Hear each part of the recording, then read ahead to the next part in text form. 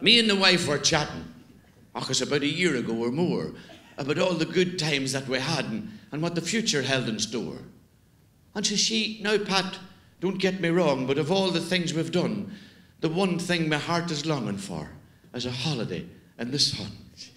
She says, for lately I've been dreaming that I'm on this big jet plane and I'm landed in this country where there's no such thing as rain.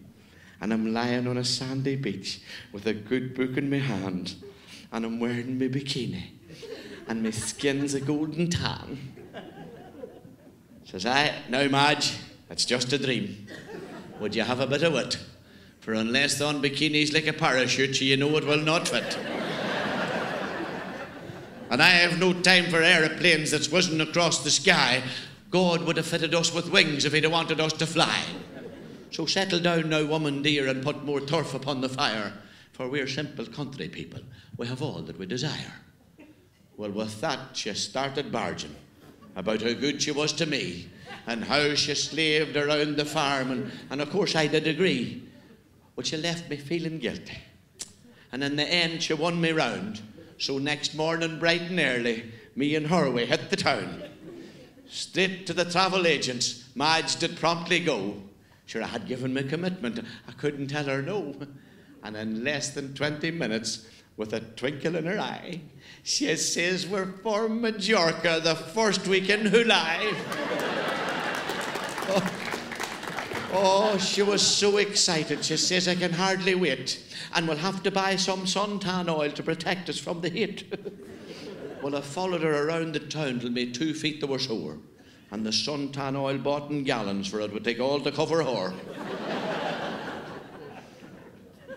Well, the weeks, they went quickly by.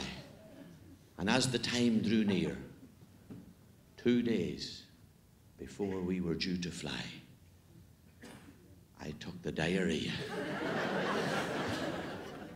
And Madge, she sent for a bottle out to the chemist's shop. Well, then, thank God, it thickened. And in the end, it stopped. Well, do you know, I was feeling rightly till me 2 feet hit on plane. And the toilet seat was where I sat till we touched down in Spain. Oh, I could hear the captain wishing all a pleasant flight. And me and me gloomy surroundings trying hard to stop the shag.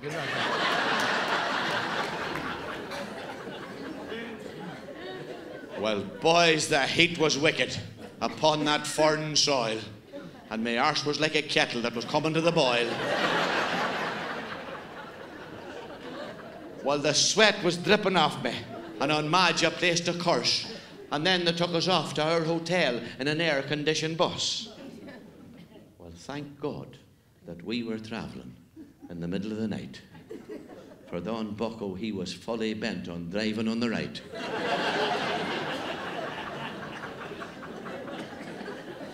He did not know his highway code. That's one thing for sure, for if he driv like that around home, he'd be called one stupid out. Well, the hotel room, it was lovely. Well, that I have to say. And Madge took to the singing as she put her clothes away.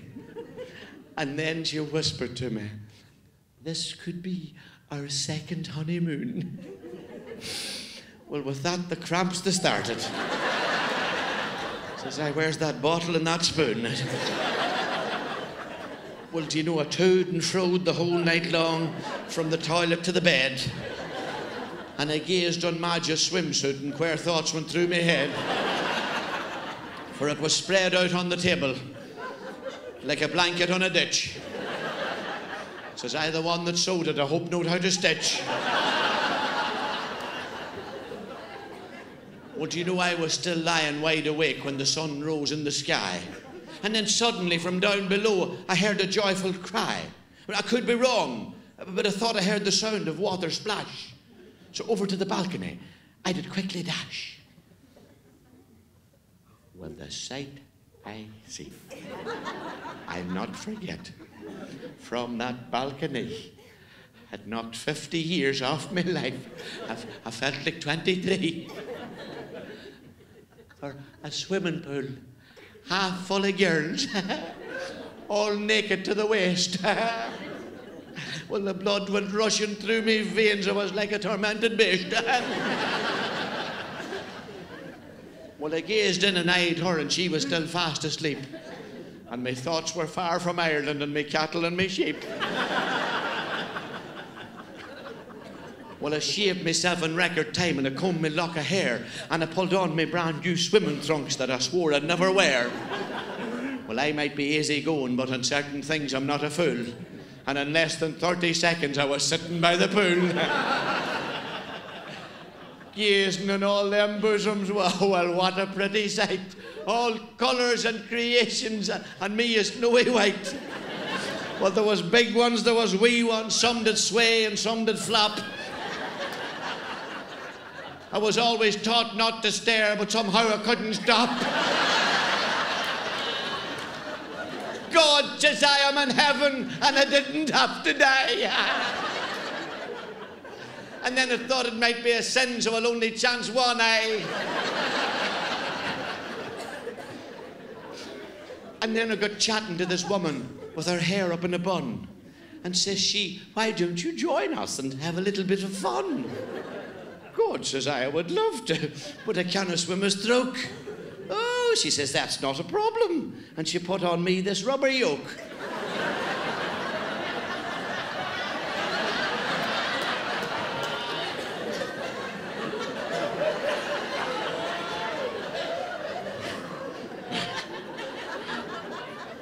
Well, she pulled me round and round the pool, and I kicked and splashed away.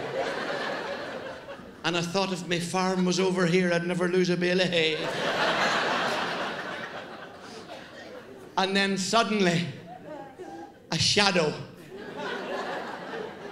was blocking out the sun. And Madge, she was shouting at the woman with the bun. Well, I was so embarrassed to hear her roars and baws. And the next thing, Madge was in the water coming straight at me like jaws. And the water had riz 3 inches round the pool. And Madge, she had me by the throat, called me a bloody fool. But she took me tightly by the arm and back up to the room. And the remainder of our holiday was spent in doom and gloom. She sat in one corner, reading a bloody book. And I sat on the balcony, with orders not to look.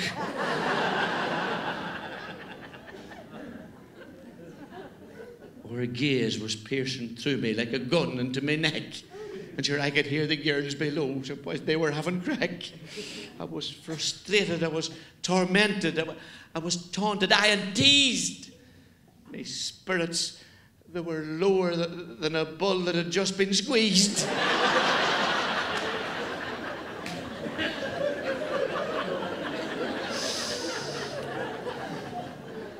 But still, I suppose it was worth it for the sights that I did see.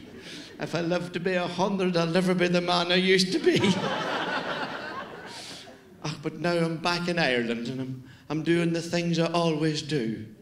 But sometimes my memory wanders to that land with skies so blue, especially in the evenings when I'm milking the old cow.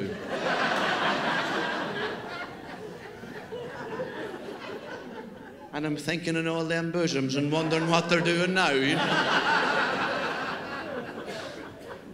Oh, I daren't mention holidays for fear I might get throttled.